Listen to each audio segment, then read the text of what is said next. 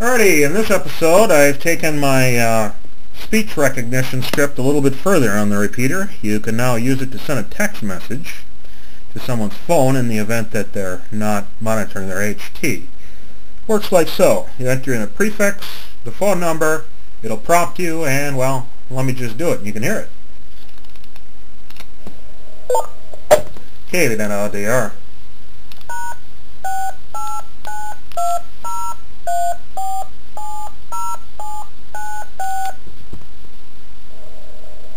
Send text to 920347006. Speak your message. Please get on the repeater. Thank you.